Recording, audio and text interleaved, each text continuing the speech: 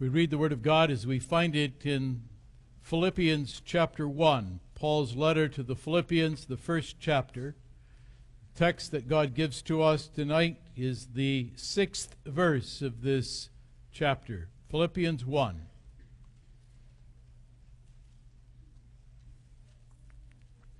Paul and Timotheus, the servants of Jesus Christ, to all the saints in Christ Jesus, which are at Philippi, with the bishops and deacons.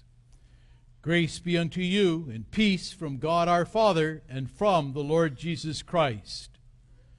I thank my God upon every remembrance of you, always in every prayer of mine for you all, making request with joy for your fellowship in the gospel, from the first day until now, being confident of this very thing, that he which hath begun a good work in you will perform it until the day of Jesus Christ. Even as it is meet for me to think this of you all, because I have you in my heart, inasmuch as both in my bonds and in the defense and confirmation of the gospel, ye all are partakers of my grace. For God is my record, how greatly I long after you in the bowels of Jesus Christ.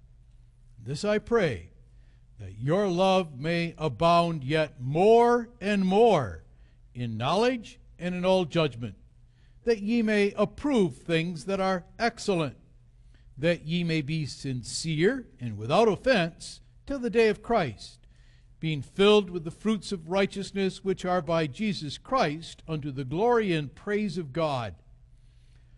But I would ye should understand, brethren, that the things which happened unto me have fallen out rather unto the furtherance of the gospel, so that my bonds in Christ are manifest in all the palace and in all other places. And many of the brethren in the Lord, waxing confident by my bonds, are much more bold to speak the word without fear. Some indeed preach Christ even of envy and strife, and some also of goodwill. The one preached Christ of contention, not sincerely, supposing to add affliction to my bonds, but the other of love, knowing that I am set for the defense of the gospel. What then?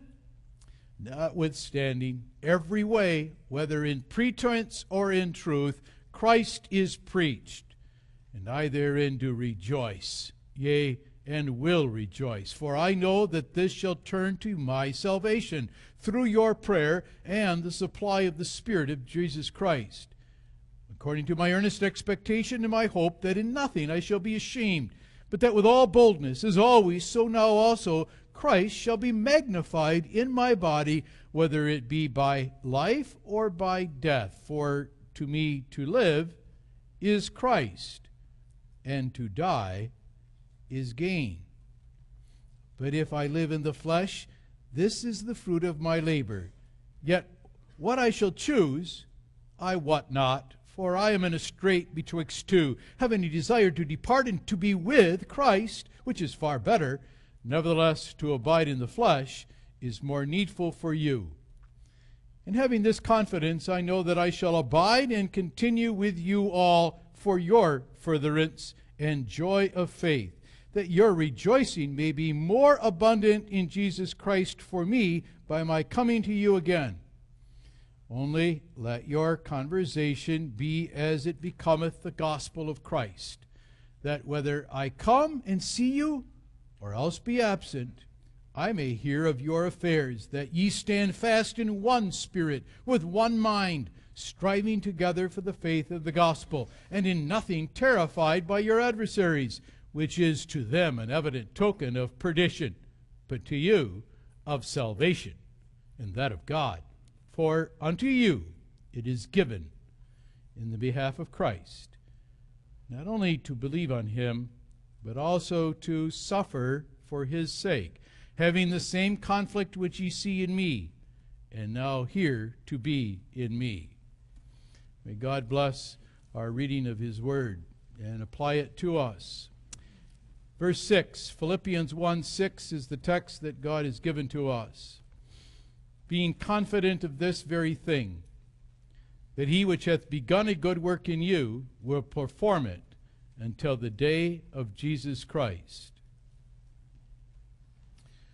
When Matthew made confession of his faith before the consistory, then we asked him what were some passages of Scripture that were very special to him.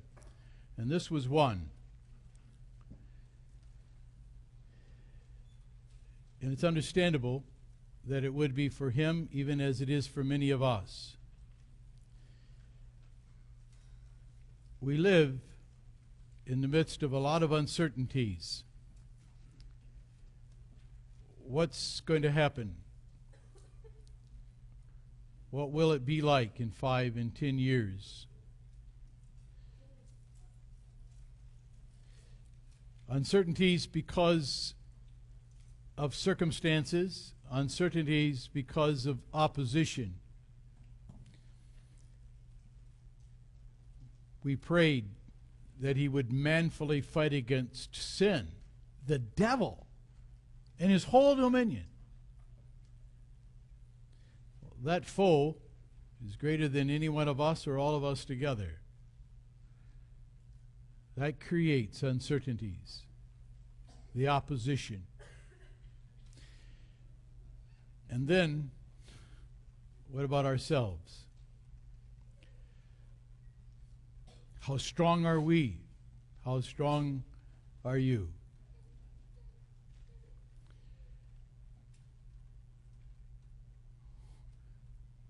We're like the flower of the grass that is here today and gone tomorrow. How spiritually strong are we? If God lets us go, we fall into sin immediately, deliberately. And so for us to know the truth of this passage, that it's God's work, and that work that he began, he will keep doing all the way until the day of Jesus Christ.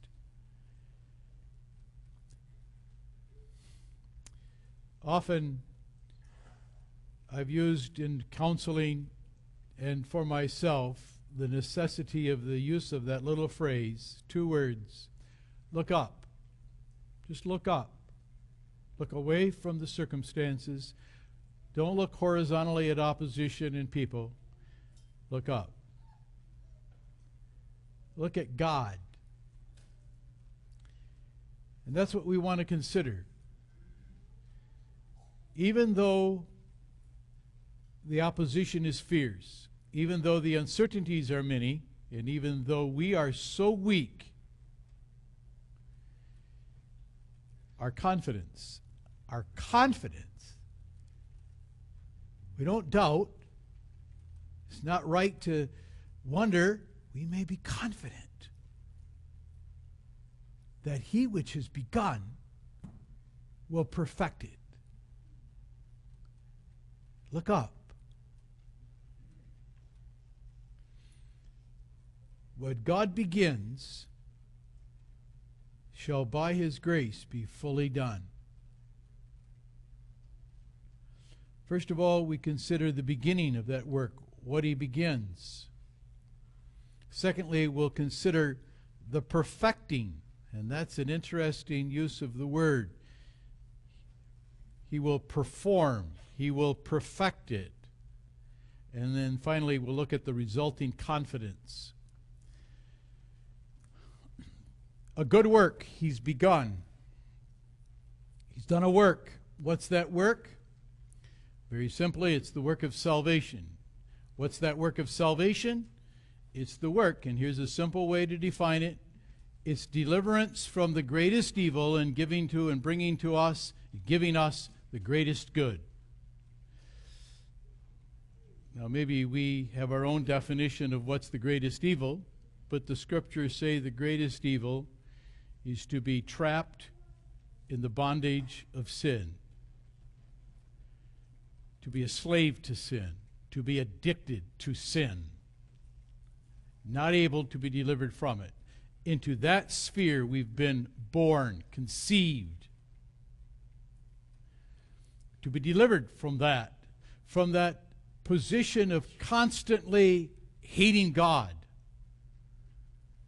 and then being brought into the knowledge that we begin every service with, God's declaration to us, beloved in Jesus Christ, the greatest good.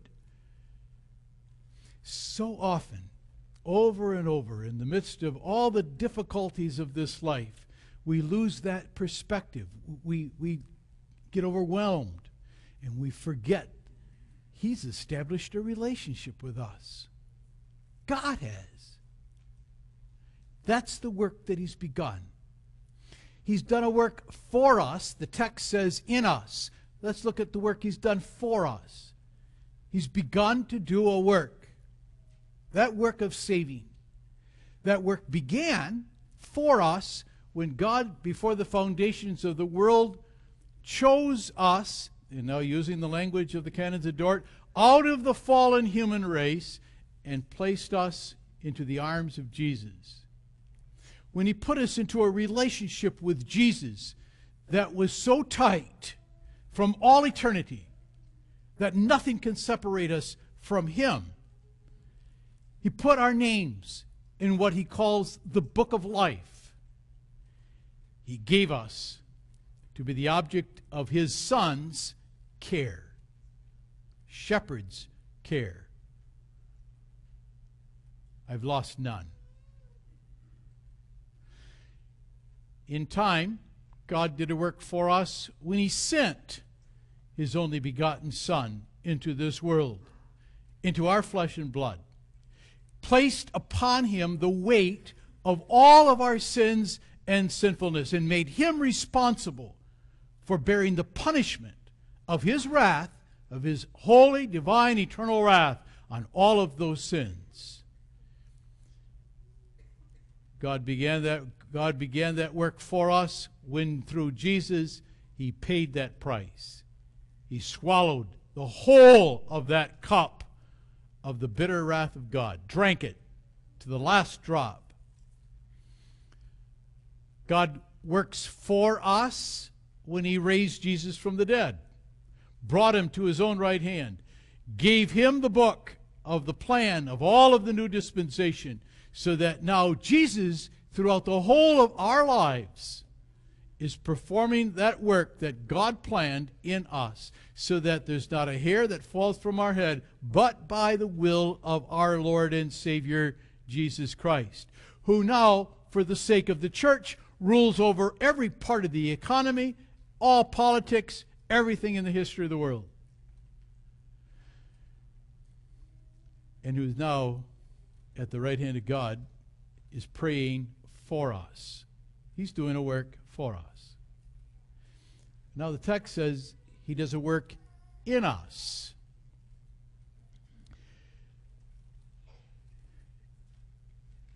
He sends His irresistibly powerful Spirit, whose first work in every one of those that have been given to Him is to give them a new life. He regenerates. He takes what's conceived as a heart of stone and He immediately makes it a heart of flesh. Makes it soft to God. He works in us by that Spirit so that new heart now is able to identify sin for what it really is. He sees sin not as something delightful to do, but something that is repulsive to God. He identifies it correctly and accurately as that which is wrong, a violation of the person of God. Now, He doesn't look at sin and say, hey, I got away with it. He looks at sin, his own, and he feels guilty. He recognizes what he's done to the holy God. And he begins to be repulsed by the thoughts that he is able yet to think. He sees his need for Jesus. And he runs to him over and over and over. Because he believes that Jesus is able. He embraces what God says in his word about Jesus and about what he's done. So that when God says, I've justified you in the death of my son, then though our conscience accuses us, yet we say, yes, that has to be true. The Bible tells me so. He believes that. God, through his word, through the preaching, is constantly working to call us. And that new heart, that work of God inside of us, we get pricked. Just this morning, when we got to that last part, what's a real response to the forgiveness of sins? Did you notice how quiet it got? And if some were sleeping before, they weren't then. The Spirit was working. We saw ourselves. But we saw the cross. We saw the work of God for us, and we grasped it. And if we left here ashamed because maybe we remembered, yet we could go out and with one leg say, I am repulsed and I'm sorry, but with the other leg say, but I'm forgiven. I'm forgiven. God says so. The Bible tells me so. And we could have that assurance. God works in us a sense of that forgiveness. God works in us so that we not only hate that which we do wrong, but we totally understand that principal part of the doctrine of holy baptism, that we're obliged unto new obedience. And it's not just forsaking the world and crucifying our old nature, but it's cleaving unto this one God, Father, Son, and Holy Spirit, trusting in him and loving him. That inner work, so that we want to embrace Christ, even as we know his arms are constantly around us. We want to return that embrace, cleave unto him in true faith, firm hope, ardent love. That's the prayer. God works a change. And that change is that we want to walk in that new obedience. We want to do that which would please him. We don't want to do that which displeases him. And that's what characterizes our prayers every time we go before that throne of grace. God's begun a work. Now, what's very, very interesting is the adjective that the Holy Spirit inspires Paul to write. What kind of a work? It's a good work. And what's very, very interesting is that in the Greek, the use of the word agatha, or you've heard somebody with the name Agatha, it comes right from that Greek word that's translated good. And the Bible uses that word good in two ways. It's morally right over against morally bad, but also, and here's the important part that we have to get a hold of right now. When God calls it a good work, then good also means this. It's accomplishing that which it's designed to do. It's good because it accomplishes what it's designed to do. Now think about that. He's begun a good work in you. Well, God's performing a work that he's designed, and now he's working. He's working. His work. He's begun a work. He's at work. And that work accomplishes and works to the end that He had designed it, purposed for it. So, in a way, by adding that word good, He could have written, He's begun a work in you, but by calling it a good work, we're already prejudiced to know it's going to be good. It's going to accomplish its purpose. It won't fail. Good. It accomplishes the purpose for which it's designed. When God begins that work, He will perform it. That Greek word is translated in various ways. Listen to them. He will perform it. He will bring it to an end. He will accomplish. He will perfect. He will execute. He will complete. He will perfect.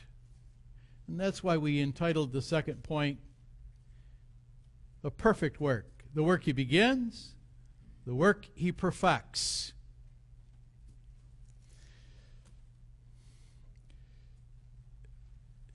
Let's not forget that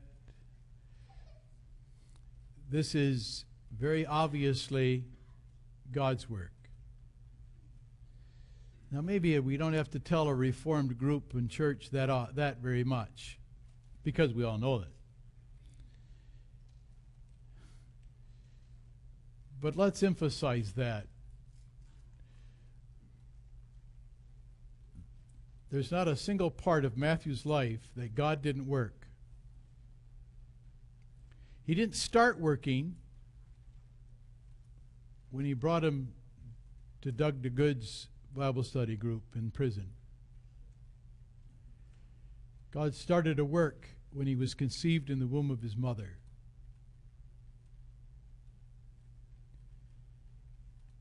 Everything was God's work, and it all fits the purpose. Now, we have to say, why did He not start right at the beginning? Why did He wait? Why did He have to commit a crime for which He would be imprisoned for over 20 years? Can't answer that now. But we know it's good. Every part of it is good. And we can't wait for that judgment day that we talked about a couple of weeks ago, because that's when God will explain to every single one of us, specifically concerning Matthew, why everything had to be done just the way it was. And we're going to stand there with our mouths wide open and say, it couldn't have been better. It was the best. Now, your lives and all the pain, and I gotten to know you well enough in these last 8 years. God is at work in every single one of us, according to His plan. Perfect. He doesn't make mistakes. He doesn't do second best. It's always exactly right. And He's working in every little event, in every big one. But when it comes to the work of saving, it all fits saving. God doesn't do this and this and this and save. No, God's work of saving, that work, that good work that He's begun for us and in us. And everything fits inside of that good work that He's performing. But it's God's work. It's not God doing 50%, 51%. He's got the majority shares, and we have to do the rest. It's God's work all the way. He doesn't begin it, and then we do the last little bit to finish it. The continuation of this work is that it's God's until we are brought into heaven. The beginning and the end, and everything in between, is of God. So that even now, Philippians 2:12 and 13, when we want to do something and don't want to do something that's wrong, we're going to say, God's at work in us to will and to do of His good pleasure. This is the truth that is called the perseverance of the saints. No one of those in whom a work of grace is begun will ever perish or ever fall away. Every one of them will persevere through every difficulty, every uncertainty, and in the face of every opposition until the day of Jesus Christ. One who is alive in Christ now is going to be alive forever in glory. If Christ is in you and with you today, He will never leave you. He is faithful. If He said your sins are forgiven, He'll never say you're guilty. Look up. Don't look at yourself. Don't guess what other people might think of you. Look up.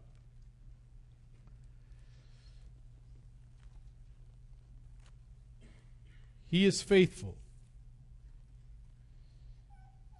When David received from God the promise about Solomon and his children always sitting upon his throne, and he said, "My mercy will I keep for him," your son, "forevermore, and my covenant shall stand fast with him.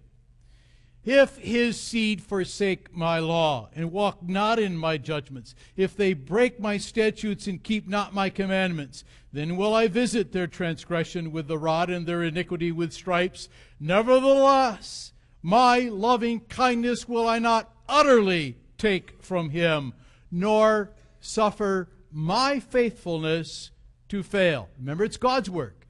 God's faithfulness will not fail. Psalm 89, verse 33.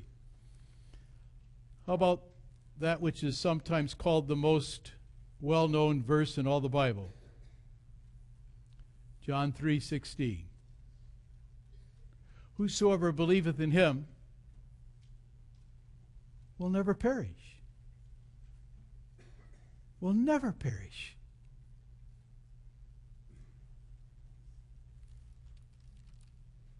Jesus said it in John 6, verse 37. "All that the Father giveth me shall come to me, and him that cometh to me I will in no wise cast him out." John 10, verse 28.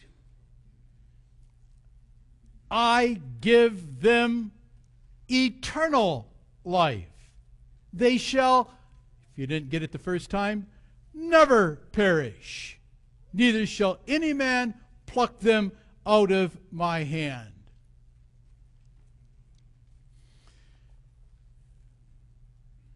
Whom He did predestinate, Romans 8, them He also called. And the ones that He called, not a lesser number, them He justified. And whom He justified, the same number, them He also glorified.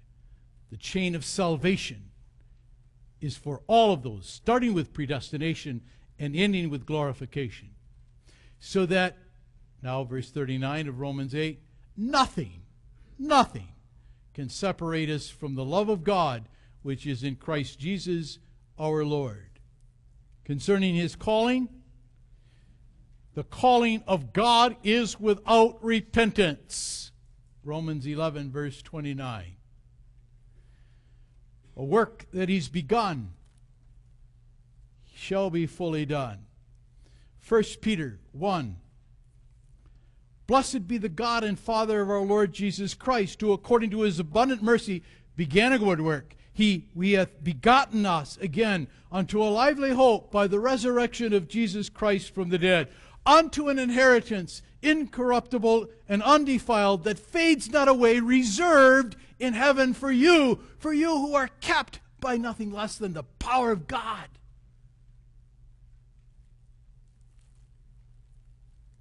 Jude, verse 24.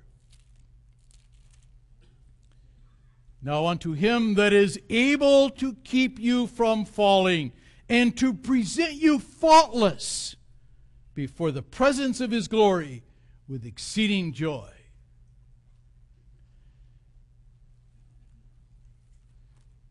One more. At the end of 1 Thessalonians chapter 5, verse 24. So simple. Faithful is he that calleth you, who also will do it. Scripture just floods us with that confidence. Look up. You look here, you look at yourself, you look in the mirror. I'm afraid. But you look up. He began it, he'll perfect it. The Bible tells me so. Therefore, we may be confident. We've been persuaded. May the Holy Spirit take every one of these verses that we just read and the truth that we've just explained and make and persuade you. That's the word confident. Now, sadly, there are those who take away this comfort of believer by teaching us that the work of salvation begins with man's choice. There are others who just as sadly say you can be a covenant breaker. And if you have faith and you don't continue in works, you can lose it.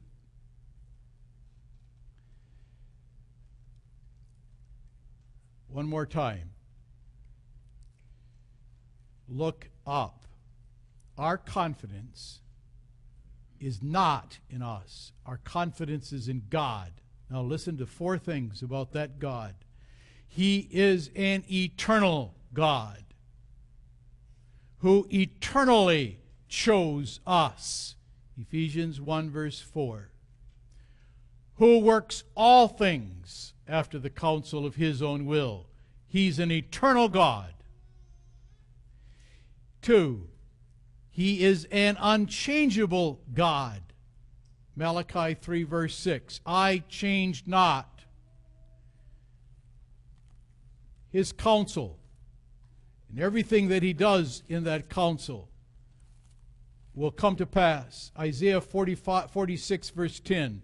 He declares the end from the beginning, and from ancient times the things that are not yet done, saying, my counsel shall stand. I will do all my pleasure, my good pleasure. Another name for his counsel. He's eternal. He's unchangeable. He's sovereign. All the inhabitants of the earth are reputed as nothing. He doeth according to his will in the army of heaven and among the inhabitants of the earth. And none can stay his hand and say unto him, what doest thou? He's sovereign. His grace is irresistible. The work of calling us is irreversible. His promises are sure. He's eternal. He's unchangeable. He's sovereign. and His love is everlasting. Jeremiah 31:3. In love He predestinated us. It was the ones He foreloved, foreknew, them He did predestinate. And that love isn't like ours, praise the Lord. It's constant. It's always burning. It's fervent. It's hot. And it's forever. And that's why it's until the day of Jesus Christ. What an interesting way to put it. It's until the day of Jesus Christ. That's the day when Jesus Christ will be glorified, when every knee shall bow and every tongue confess that Jesus is Lord, to the glory of God the Father. The day of Jesus Christ is when all the credit of every saved one and the whole of the church and the whole body of truth being preserved, when all the credit of it and all the glory of it goes to Jesus, not to us, not to some great John Calvin, not to some other reformer, but to Christ, and to Christ alone. And you may be confident. You young ones may be confident that He which began a good work will perform it. It is said, we said, when men put salvation to be partly ours as well as God's, whether we got to start it or whether we have to end it. It is just as said, when the knowledge of God's work leads to what the Catechism and the canons call not only presumptiveness, we dealt with that this morning, but remissness. Remissness. Remissness is, it's all God's work. Don't be so loud about good works. Don't tell me that I have to. Don't put musts and must nots and shelts and shalt nots in my life. I will, inevitably.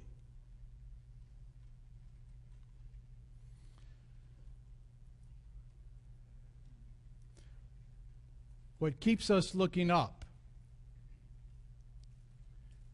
what drives our eyes upward, is not only the uncertainties in this life, but it's because we know that in us yet remains an old man that I must put off, and not once a day, once a week, twice a week on Sunday morning, Sunday night.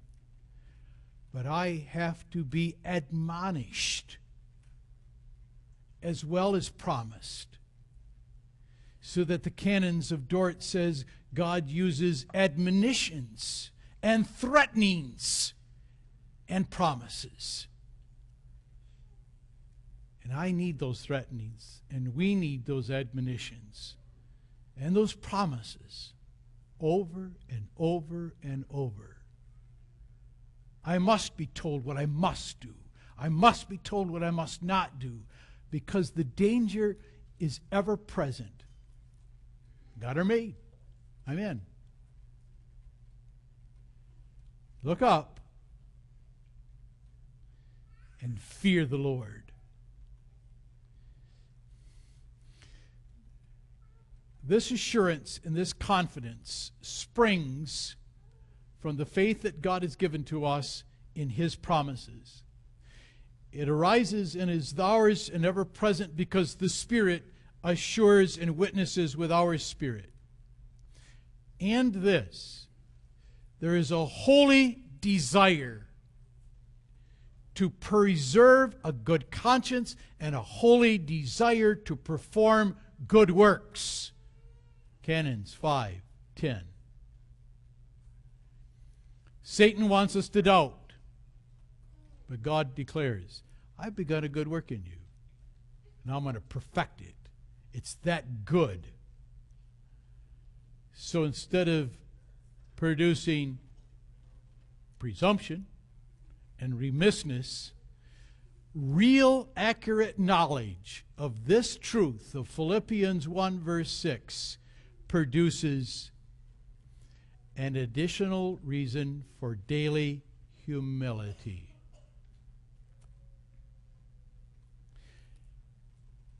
For godliness, for patience. And remember, patience is enduring. Enduring. This assurance and confidence is an incentive unto the serious and constant practice of gratitude and good works. And it makes us careful to continue in the ways of God so that we experience His gracious countenance, His face shining. Canons put it this way: to have God's face of pleasure shine on me is dearer than life. And if it's withdrawn, my experience is more bitter than death.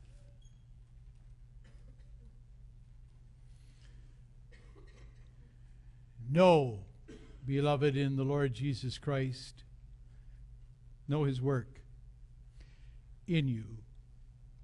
He began it. May the knowledge of what He's begun and the promise that He's never going to stop make you fervent in your desire to honor Him and thank Him. No better way to say it again. Render grateful returns of ardent love to Him who first manifested so great a love to us. Amen.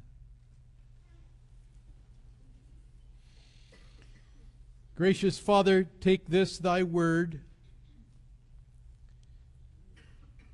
apply it. Apply it more precisely, more deeply than what any man's words could ever do. By thy Spirit, give us to know the wonder of such amazing grace that began it and is going to complete it. For Jesus' sake, amen.